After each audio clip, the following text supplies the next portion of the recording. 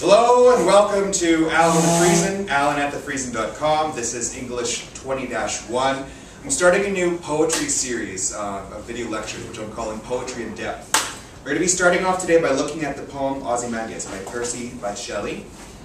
We're going to be also going through a process that Vendler talks about in her book, Poems, Poets, and Poetry, an awesome resource. So this process is part of the chapter on exploring a poem. It's a descriptive analysis. There's 13 different steps to it. So what's going to happen is I'm going to read the poem, and then I'm going to go over it using these 13 steps. And by the end of it, hopefully people in the class and hopefully people who are watching will have a better understanding of not only this poem, but also the process that Vendler goes through in order to help you understand it. So I'll start by reading the poem. Ozymandias by Shelley. I met a traveler from an antique land who said, "Two vast and trunkless lakes of stone stand in the desert. Near them, on the sand, half sunk, a shattered visage lies, whose frown and wrinkled lip and sneer of cold command tell that its sculptor well those passions read which yet survive, stamped on these lifeless things, the hand that mocked them, and the heart that fed. And on the pedestal these words appear. My name is Ozymandias, King of Kings. Look on my works, ye mighty, and despair. Nothing beside remains. Round the decay of that colossal wreck, boundless and bare, the lone and level sands stretch far away." So the first thing that Vendler says to do is figure out what the poem means. In brief describing poems, for those of you who are in my class, it's on page 8 of your handout, it's on the very back. Can you paraphrase in prose the general outline of the poem? In this poem, we have the speaker who's talking to the traveler. And it goes right into the action, right into the description that's given by the traveler from the antique land. And he's describing a great statue that's broken. So we have two vast and trunkless lakes of stone that are standing in the desert. So we have the legs of a statue, and beside it we've got the shattered head of the statue, and then beside that we've got the pedestal on which the words appear, which is what I would consider to be the climax of the poem. My name is Ozymandias, King of Kings. Look on my works, ye mighty, and despair. And then after that, it sort of zooms out and looks at the entire desert, about how it's boundless and bare, the lone and level stands stretch far away. Nothing surrounds the legs, the shattered head, and the pedestal. So essentially, that's what's happening in this poem. That's the meaning of it. Now before you go further, you need to make sure that you understand what's going on in the poem. If you don't understand what's happening, you need to go back and you need to look at it. Maybe you need to look up a couple of words like visage, or antique, or legs. Still no laughter. Other classes, they laugh at this, so those of you at home are probably, calm down. We'll keep on moving on. Number 2, antecedent scenario. So this is asking what happened before the poem starts. What started the action in this poem? And often, it's very valuable to think about this. Sometimes the antecedent scenario is not that important. We don't have a lot of information in this poem. We have a speaker. I met a traveler. So the speaker, we don't know anything about him, except that he met this traveler from the land who said, and then it launches into what the traveler says. Now something interesting that I found as I was looking at different versions of the poem, is that in some versions, you have quotation marks, starting on too vast, and then all the way to the very end of the poem, on line 14, far away. So this, in some versions of the poem, this is a speech act. In other versions of the poem, like I believe in the Wascana Poetry Anthology, which is what we're using, there's no quotation marks there. And the quotation marks actually do change our interpretation of the poem a little bit. With the quotation marks, we've got the direct message from the traveler. The traveler is saying this verbatim. Without the quotation marks, we have an indirect quote. We have the speaker who's paraphrasing what the speaker has said. It's interesting when you consider it that way, which I hadn't before this morning when I was looking at different versions. What provoked the speaker into utterance? Why did the speaker speak? And as I said before, we have two speakers. we have the person who met the traveler, and we have the traveler himself, whose words may or may not have been paraphrased. How is a previous equilibrium being unsettled? What is the speaker upset about? He's not so much upset, but he's got this amazing story of this statue that's in the desert. And we don't know why the traveler is talking. We don't know why the speaker is talking to the traveler. So the antecedent scenario is very fuzzy in our minds. And we could speculate. We could imagine, Shelley is maybe imagining a man who's in a pub someplace in England and is speaking to perhaps an Egyptian, or maybe somebody who is part of the British Foreign Service. But none of these speculations are very fruitful. They don't actually help us to understand the poem anymore. It's fun to think about, but it doesn't really help. So then, we go on to number 3, which is division into parts. How many are there? Where do the breaks come? And something interesting that I learned about this poem this morning, as I was going through it again, getting ready for this little speech thing here, I did not know before this morning that this was a sonnet. Bad, Mr. Friesen. I should have twigged to this. It was when I looked at, I believe it was looking at like this entire Vendler process, I realized, okay, this poem is 14 lines. And whenever you've got a poem that is 14 lines, that's when you need to look at it a little bit more carefully and say to yourself, okay, well, was it an accident that there was 14 lines? Or is this a sonnet? So if it's got 14 lines, and if it's an iambic pentameter, and at this point I look for my pen,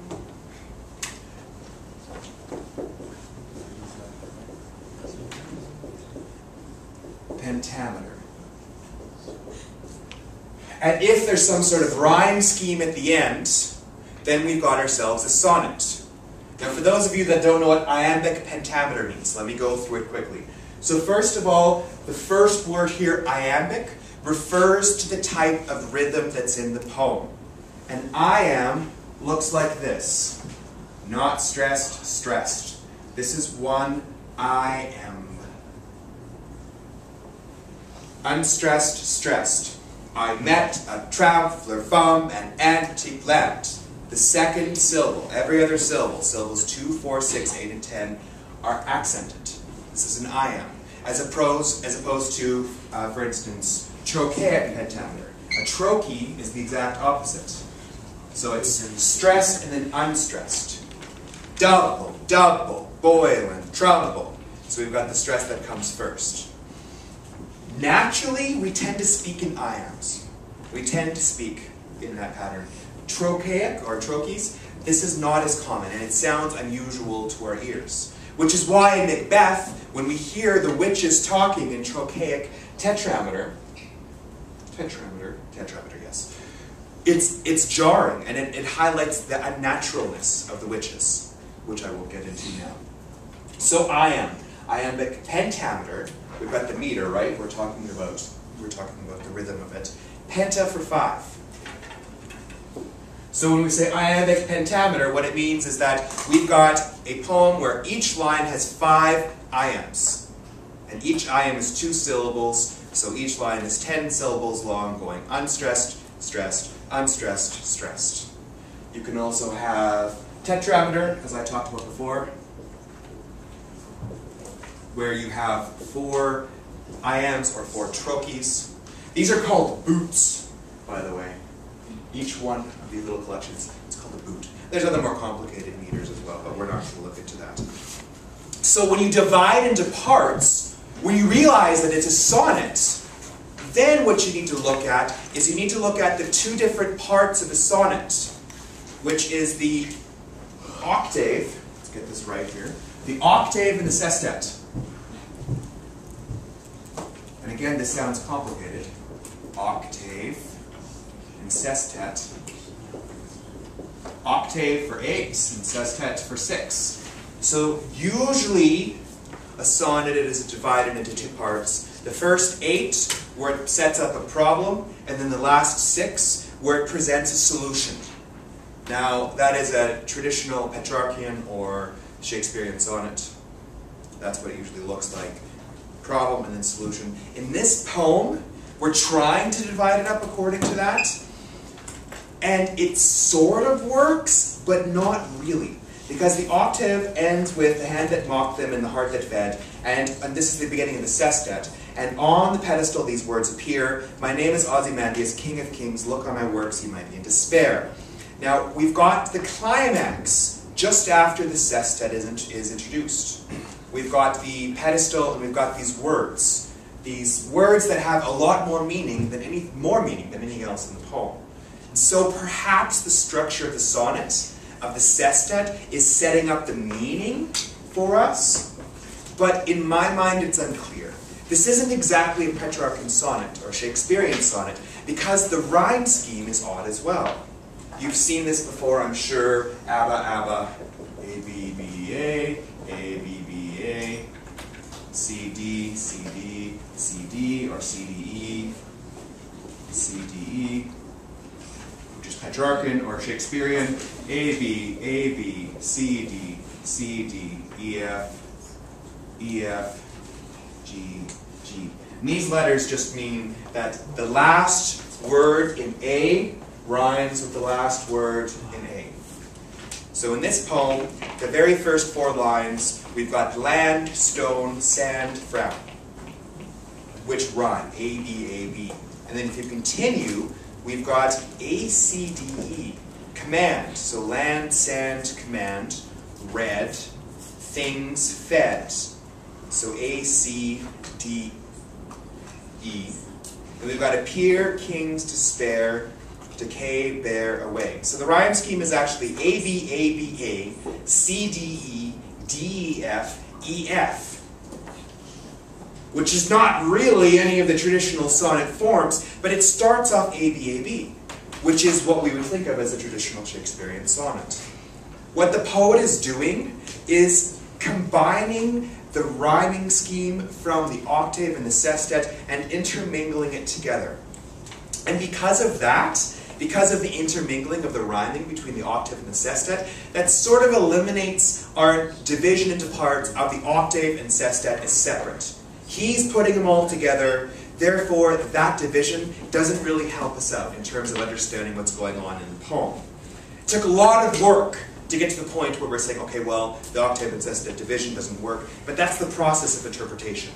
We're eliminating possibilities. So then let's look at some other ways that we can divide into parts. We've got the introductory line and a half where the speaker is talking to the traveler. I met a traveler from an antique land who said, and then we're setting up the rest of the poem. We could call that one part, the first line and a half. And then we have some description.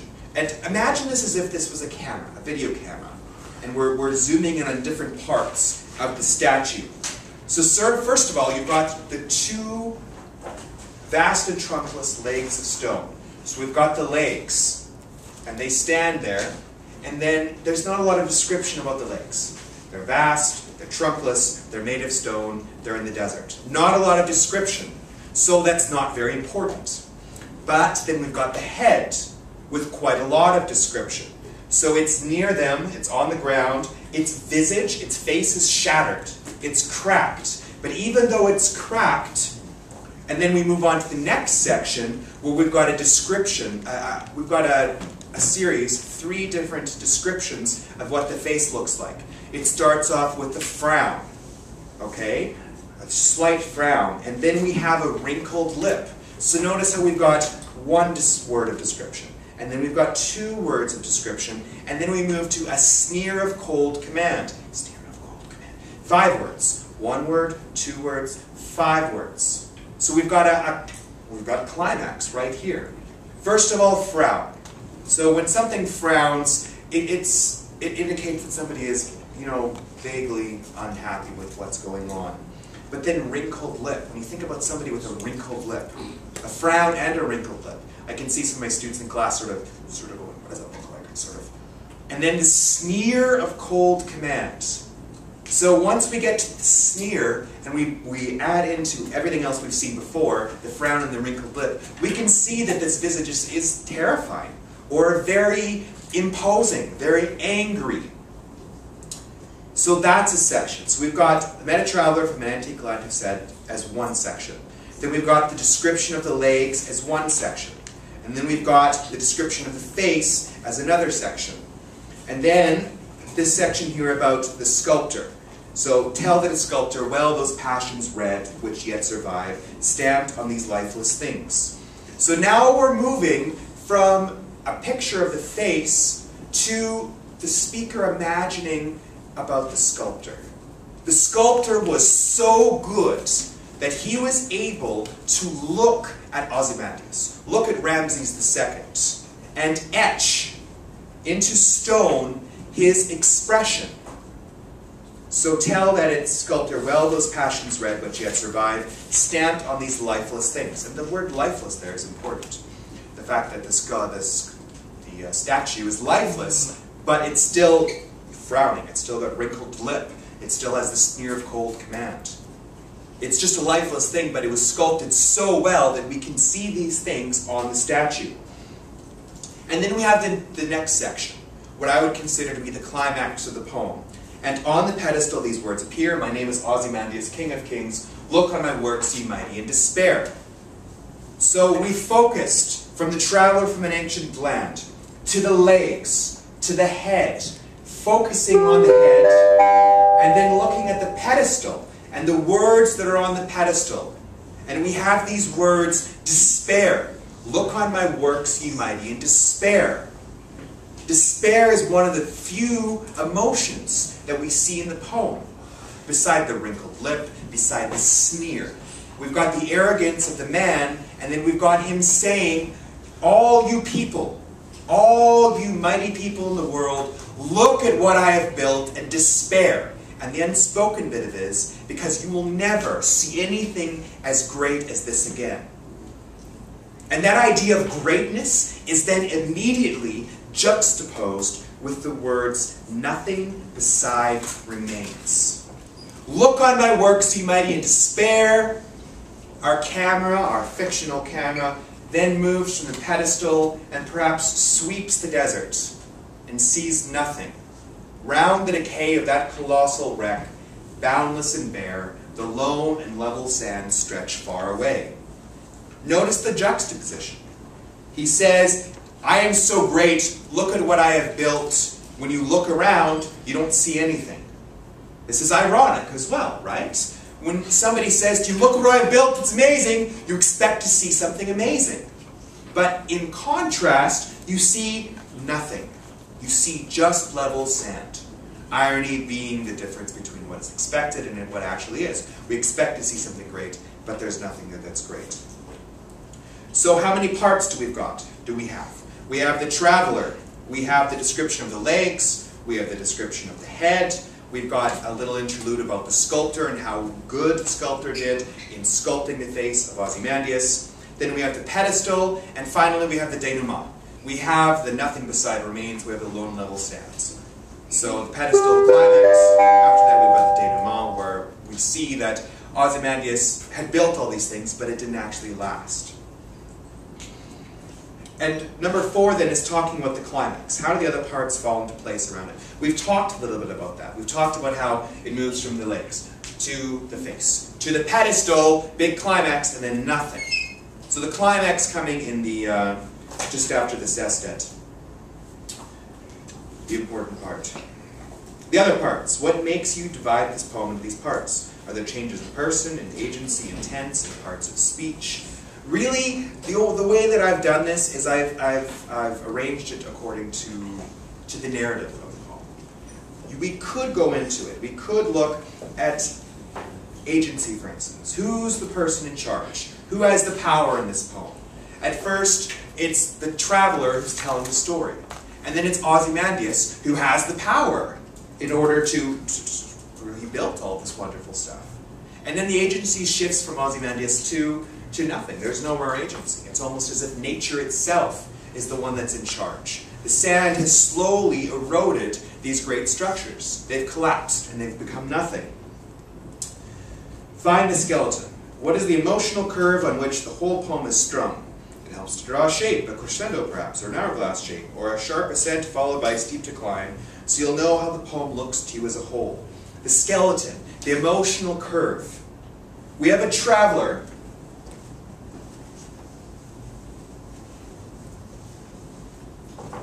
So we have a traveler who's talking about these legs, we talk about the shattered head, and then we have the words in the pedestal, and then it declines right after that.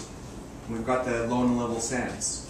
So the emotional point here is the despair that the pedestal evokes. It's the face on the visage, you know, right here. And then it falls down. It's important to know this because this helps us understand how we interpret the poem, how we feel towards the poem. And this comes up a little bit later.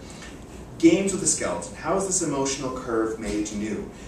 We expect when we read about a great pharaoh, about the empire, we expect to read about how wonderful it was, about the number of slaves and the pyramids and all these monuments. What's new about this poem is we have this idea of this great and powerful pharaoh and how much he's done, and then how, when he's been dead, or after he's been dead for several thousands of years, how he's nothing anymore. How even the monuments that he built to stand the test of time failed that test. We expect to see the emotion. We expect other people to look at what he's done in despair. But then our expectation is broken when we see nothing. Nothing is left. Language. What are the contexts of diction, chains of significant relation, parts of speech emphasized, tenses, and so on? The nice thing about studying poems in English, originally written in English, is that we can actually take a look at this. And I'm not going to go too much into depth into this, but I will, because we're talking about emotion, we're talking about the emotional curve, I will, again, very quickly talk about the very emotional words that we see in this poem, which we've got shattered visage, the shattered face. So a face that's shattered. We're talking about a statue, yes, but when we think about a shattered face, there's some emotion behind that, right? If we talk about a real person whose face has been shattered, then we're imagining somebody who's sad or upset. Literally speaking here, of course, we're talking about a statue that's been destroyed. We have the frown and wrinkled lip and sneer of cold command, that little climax within those two lines about how the emotion gets stronger from frown all the way to sneer of cold command. This arrogant man who assumes that everybody in the world is going to listen to him because he's constructed everything. And then finally, we have this line here, the hand that mocked them and the heart that fed. And I've deliberately avoided talking about that line until now because this line here is a little bit ambiguous and it's a little bit complicated. There's no clear interpretation. We were talking about the sculptor, and then we're talking about the passions red, ostensibly on the face, very obviously on the face of Ozymandias. The hand that mocked them and the heart that fed. You might at first think that this is referring to perhaps the sculptor. And perhaps it is. The hand that mocked them. Perhaps the sculptor is mocking Ozymandias in creating this sneer of cold command. But the them in that sentence is problematic. So, because we're talking about them and not a sculptor mocking one person, we're going to assume that that line there is talking about Ozymandias. He's talking about how his hand mocked people. The hand that mocked them. Is this synecdoche? Is this an example of the hand representing Ozymandias as a whole? Certainly the next phrase after that, and the heart that fed, I would consider that definitely to be very strong synecdoche. And if you take a look at what those words evoke, as opposed to what they literally mean. The hand that mocked them and the heart that fed. And if hand and heart are representative of Ozymandias, then we're seeing a man here who is in charge of a kingdom, who mocks the people that he rules, and the heart that fed, who's perhaps feeding on them. A parasite, or a vampire, not literally those things, but as the leader of a kingdom, where he's forcing slaves, perhaps, to build his pyramids and his sphinx. Perhaps it could be said that he is feeding off of them, and he's mocking them, letting them create this great sculpture of him when they have no agency in deciding whether or not they want to do this. So talking about language. And then tone as well, which is also related to what we've been talking about. The change in tone as the poem progresses. So the tone of the poem starts off very straightforward. It's intriguing, perhaps. We're thinking about a traveler from an antique land. Notice the word antique there, as opposed to ancient, which evokes something very different, an antique land. And then we've got the description of the stone legs, and that makes us curious. Who do those legs belong to? And then we've got the visage, the shattered visage, who's sneering. Why is this visage sneering? Why does it have a sneer of cold command? And then it talks about the sculptor who created this, in reference to the hand that mocked them and the heart that fed, mockery and feeding off of people. So we get the impression that the speaker in this poem is not painting Ozymandias in a positive light. And then we have, my name is Ozymandias, King of Kings, look upon my works, be mighty, in despair. And then despair is a powerful word. Look at what I've done and feel the anguish that you will never, never build anything as great as this. I mean, it's your heart lurching. It's your stomach just rolling over in knots. It's a powerful emotion that's in this poem. It's not, look upon these works, ye mighty, and be annoyed. Or look upon these works, ye mighty, and shrug to yourself. There's no apathy there. It's a very, very powerful word. And then the emotion drops out when it says nothing beside remains. We're being brought to this climax, to this fever pitch of despair, and then a very quick drop, the emotional drop. And after this, the decay of the colossal wreck, boundless and bare, lone and level sands. There's no emotion in that. It's very dispassionate. It's very non-emotional, unemotional. These description of these sands that just go on. So the tone, agency in its speech acts, the main agent in the poem. So the main agent, who are the agents? First of all, we've got the traveler. We've got the speaker who's talking to the traveler. Ozymandias, depending on the version of the poem you're looking at, speaks. And in some versions, he's the only person that actually speaks. So it seems like he has a lot of agency, a lot of control. But then that control is undermined by the next line, as we looked at, nothing beside remains. So does the main agent change as the poem progresses? It starts off with the I. I met a traveler. So we've got a person who's talking about a traveler, but then we move into the traveler's story. So the agency starts with the I, with the speaker. Then it moves to the traveler who's telling the story. And then from the traveler, it moves to the sculptor, who describes his, or who, the sculptor who does an amazing job at rendering the face of Ozymandias. And then finally, Ozymandias himself. After that, we have no more agent. Everything is dead. There's nothing surrounding it.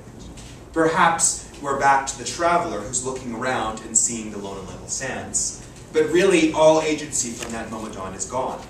Unless you want to consider nature itself, the desert, to have agency. The desert having the power to wipe away what Ozymandias has built. Road not taken. Can you imagine the poem written in a different person or tense, with the parts rearranged, with an additional stanza or one stanza left out? Why might the poet have wanted these pieces in this order? This is an important question asked. This is the what if question.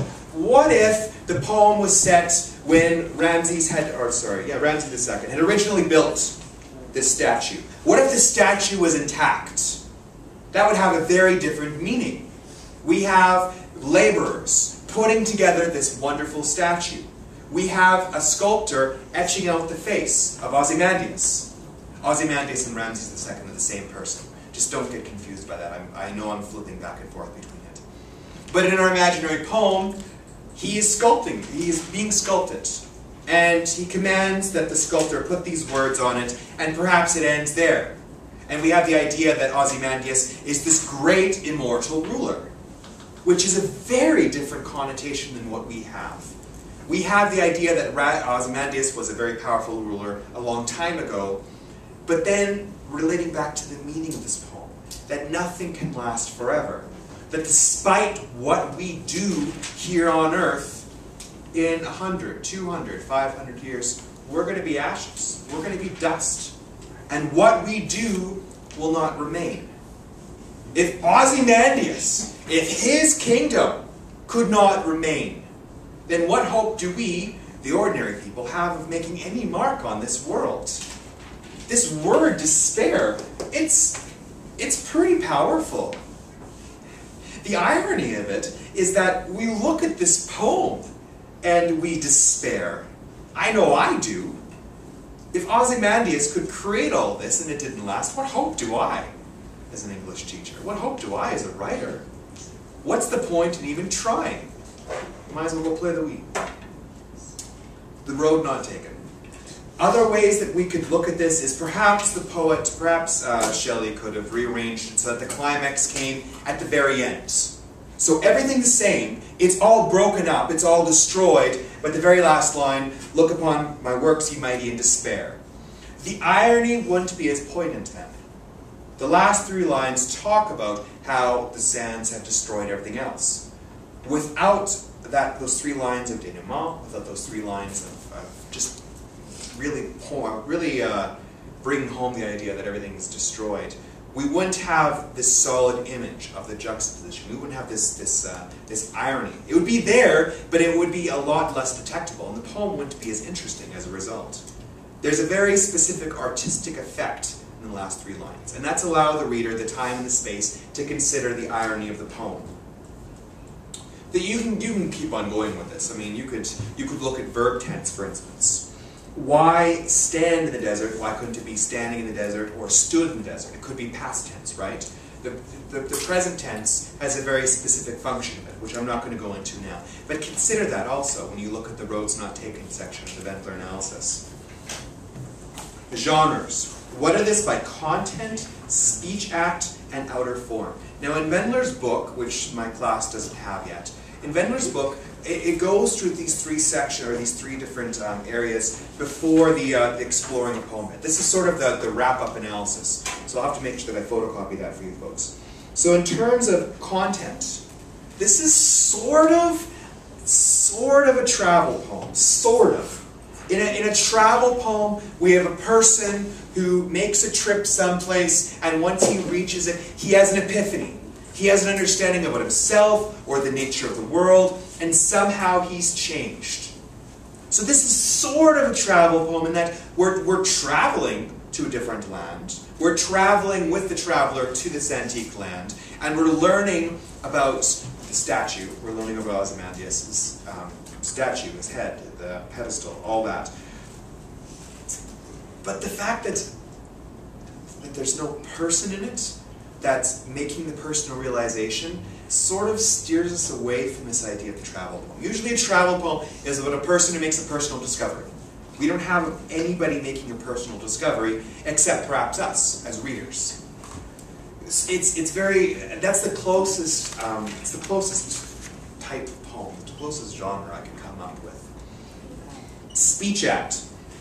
This is very much a description. We have one person describing what's happening in the poem. And then finally the outer form. This is referring to the type of poem. And at this point I'm like, outer form, okay, well, what's that? And I flip through the Vendler book and I'm like, oh, okay, well, like, it's a lyric poem for sure. Does it have a structure? And then I looked at it closer and I came to the realization, 14 lines, it's got some rhymes. Oh, this is a sonnet. And what does that do for us, right? And I talked about that idea of being a sonnet before.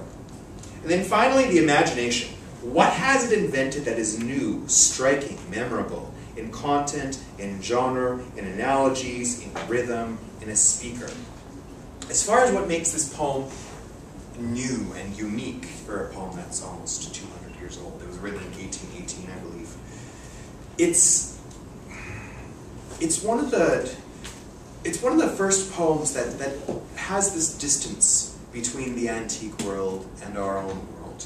It's about, the idea that everything passes away is not new. In the Hebrew scriptures, the book of Ecclesiastes talks about, everything will eventually be destroyed. What's the purpose? Life is meaningless. But it does it looking at this historical character of Ozymandias and making him appear fresh in our eyes before telling us that everything that he did was for naught. It was maybe helpful for him, but it didn't stand the test of time. In the imagination section, it talks about how it looks at the Keats poem. And I think I'm probably going to stop there without going very much more into it. But this process, this 13-step process, what it allows you to do is it allows you to take yourself deeper into the poem, understand specific features about it, and by doing that, it helps you understand what's going on.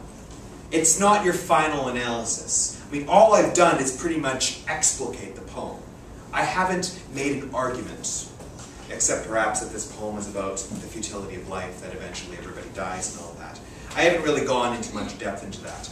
But doing this, following this process with a poem, is the best way that you can figure out what it means. I mean, you could read the poem, you could read all 14 lines, and you can come away with it with some ideas of, this is maybe Egypt, and maybe there's a pedestal someplace. But this kind of close reading, looking at words very intently, and then following this process, really helps to bring home the meaning. There's just one more point that I want to bring up before I'm done. The first couple times I read the poem, this word didn't really stand out to me. But then this word, lies, line 4. Near them on the sand, half sunk, a shattered visage lies. Now this word really struck me as I was going through it the 15th or 16th time. Lies. It has two meanings. The first and most obvious meaning is that it's just sitting there. It's lying there. But to lie also means to be deceitful as well. And if you think about it, the shattered visage is on the sand and it's lying. Look upon my works, ye mighty, in despair. Now, I might be forcing a reading onto this because Ozymandias, when he wrote these words, when he had them carved into it, he wasn't lying. He definitely intended the world to look at what he had done and feel despair. But as it turned out, it was a lie. It was false. There was no despair after all of his works had been destroyed. That's something that you consider. I probably should have discussed that in the language section. But looking at small words like that could perhaps introduce a different interpretation or a different meaning into your interpretation of the poem, if that makes sense. All right, we're going to move on to questions. What the students have been doing, hopefully, is they've been posting brilliant and intelligent and probably very good questions as this lecture has been going on. Now I get to look at it on the screen. Look at that. Awesome. All right. So let's just go to response history. So we can click on these like that. Okay. What is a sonnet? Now, the nice thing about this is that I can, these questions show up, and then hopefully they've been answered. Hopefully by now we know what a sonnet is. It's a poem with 14 lines. It's got a specific rhyme structure, which I erased. It's divided into 2 parts, the first 8 and the last 6, called the octave and the sestet. Usually it introduces a problem and then a solution. We don't really see that in this particular poem. Visage means face, which again, hopefully we've talked about. In a translation, should you not go into the language of the poem as much as a poem originally written in English? It's a fantastic question. And the answer to that is, you can't. When you're looking at a poem in translation, there's another person between the poet and the reader. So right now, we've got Shelley, and we've got us. And we can look at pretty much what Shelley said, almost exactly. Maybe a comma is different here and there, maybe there's an ellipses missing, but the words are all pretty much there. When you introduce a translator into the mix, it goes from, for instance, Kowloon to translator to us. So that word that is translated in the English version that we've got, we're not sure if that word comes from the translator or whether it comes from the original poet. That's why when you're studying literature and translation, it's very helpful to be fluent in the language that you're studying. Of course, we don't really have that luxury. I don't have that luxury. So when you're looking at a poem, especially a translated, when you're looking at a translated poem closely, you can't make your entire interpretation hinge on 1 or 2 words. Unless you decide to go back and get out a bilingual dictionary and look at what that word exactly was and talk about that. How does the tone end? What does the author want us to feel? That's a good question. I think what this question is asking about is the tone at the end of the poem, which I talked about being very, very dry, very desolate. There's not a lot of emotion in those last 3 lines. We have the climax of despair, and then we've got this, the end of the poem there. What does the author want us to feel, though? That's also a really interesting question. There's some people that believe that once a poem has been written and it's out there, then what the author intends for us to interpret, it doesn't matter. What matters is how we interpret it. And as long as we back up our interpretations with facts, then it doesn't really matter what the author wanted, what the original intent of the author was. And we can't twist it around. We can't say, okay, well, we've got the word traveler, and back in the 80s there was this game system called Traveler, in which it took place in like a science fictional galaxy. So I'm going to use that to interpret this meaning that this takes place on Tatooine, which I hope is the desert planet in Star Wars, and therefore Ozymandias is a reference to the Emperor. Done. I mean, that's really quite a lot of twisting. That doesn't exactly work. You've got to use internal evidence from the poem. But as far as what's happening in the poem, like what does the author want us to feel, like the emotion of it, I think as I said, it's the despair, the futility of our own lives. No matter what we do, it's going to be erased to be forgotten in 100 years, 500 years. So why bother? It's very nihilistic. It's very depressing. Maybe what Shelley is saying then is that we shouldn't focus on stuff. We shouldn't focus on building monuments, but instead we should worry about what really matters, which is people. And that's an interpretation that's not really discussed in the poem, but it's sort of a natural build-up, right? It's the corollary of caring about stuff. The opposite of caring about stuff is caring about people, perhaps. How's the statue there, but then the poem says nothing beside remains, where did it go? So in the poem it says here, round the decay of the, nothing beside remains, round the decay of that colossal wreck, boundless and bare, the lone little sand stretched far away. So nothing beside, what is omitted in the poem is it. Nothing beside it remains. So nothing beside the wreck remains. And then round the decay of the wreck, around the decay in every direction is stretching sand. So the statue is still there. Is the statue actually Ozymandias? We're assuming yes, because of not only the title, but the fact that on the pedestal, right beside the legs, it says, "My name is Ozymandias." So yes, we do assume that it is. Wouldn't some of the roads not be taken in the different versions you've been talking about by moving quotations? Yeah, absolutely. Not just that. Something I didn't talk about was King of Kings. Now, in the version that you've got in the Waskata Anthology of Poetry, those words are not capitalized, small case. In another version that I found online, they were both capitalized. And in the original version that I was using, it was capital King of Kings. Now, all 3 of these, regardless of the capitalization, it's a biblical reference. In the Bible, it talks about God being the King of Kings and the Lord of Lords. So that means, pretend in this classroom, we're all kings from different places around the globe, but I am the king of all the kings. I am the best. Ozymandias in his poem is saying that he is the Lord of all the kings in the world. He is great. He is amazing. This would be a biblical allusion. The specific, King of Kings with small case, it's more of a, you could consider it to be more of a rhetorical effect.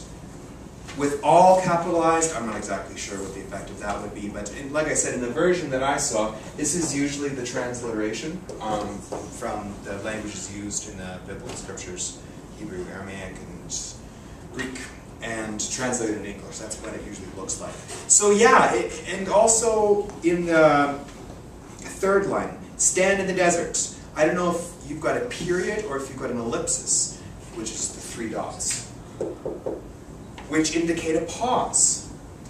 Stand in the desert, near them, on the sand. That's different than stand in the desert, near them. It's a greater pause. There's greater distance between the trunk, or between the trunkless legs, and the shattered visage. That also changes our interpretation a little bit. So yeah, I think that's a good question. Thinking about the different ways that the poem has been copied onto the internet, or how it appears into different books, it certainly does change what we're looking at. Now, for those of you watching this on YouTube, my students here have been assigned a specific poem that is from the late 20th century, most likely. And so their versions of the poems that they're going to be finding, they're all going to be the same. You're not going to find any versions that have these sort of issues. But when it comes to older poetry, especially poems that were written in the 19th century and before that, you have different versions. You have, in Shakespearean plays, you've got different versions with different text, with different capitalization, with different spelling, of course, because spelling wasn't really standardized back then. And the further back you get into Middle English, Old English, into Germanic, you find that we run into the same issues as we were talking about with translation theory. Generally speaking, the older the text is, the less reliable the specific words are. The meaning is still there, but the words are not as reliable as we go backward in time, like time patches. So, if there's no other questions, that'll be it. I'm Alan Friesen, AlanTheFriesen, AlanAtTheFriesen.com. Thank you for watching.